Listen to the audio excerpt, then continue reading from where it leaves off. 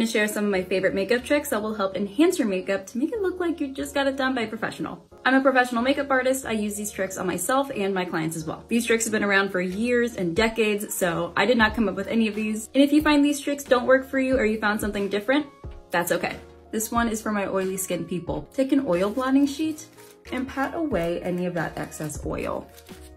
Then set those areas with a very light veil of translucent powder. Removing the excess oil that we don't need and then powdering those areas will help create a barrier so your oils don't come through. Before you do your brows, take a cotton pad in micellar water and wipe away any of that skincare. You can see the difference. This will help the product glide on a lot faster because there's no product blocking the area that you're trying to apply, and it's going to last longer. When it comes to prepping for eyeshadow, don't use concealer, especially if you have oily eyelids. All concealers have some sort of hydration in them, so if you use that underneath eyeshadow, typically it's more likely to crease. When applying your transition color, apply it above the natural eyelid crease and push it into the socket and into the front of the brow. This is going to create a soft and natural looking dimension to the eyes. On a big fluffy brush, take the bronzer you plan to use later and apply it along the transition shade. This is going to help create a cohesive look between the eye makeup and the face makeup. To make the band of your lash even more undetectable, take some black eyeshadow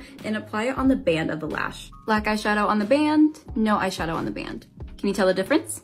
If you're wanting a more full coverage result with your under eye concealer, let it sit for a few minutes and then blend it out. When using bronzer, opt for a smaller brush versus a big fluffy brush. Using a smaller brush will help control where you're putting the bronzer versus using a big fluffy brush and it just being blown out and going everywhere. And if you're wanting a super natural look with your bronzer, use the same brush you used for your foundation to apply it. Never be afraid to use your fingers. It is your best tool. If you want to look like you just came back from the beach, put some cream blush where you put your bronzer. This will help give you a more sun-kissed look. Whether you're using a brush, a sponge, or a velour puff, take your applicator with the powder, start at your nostril and go all the way up.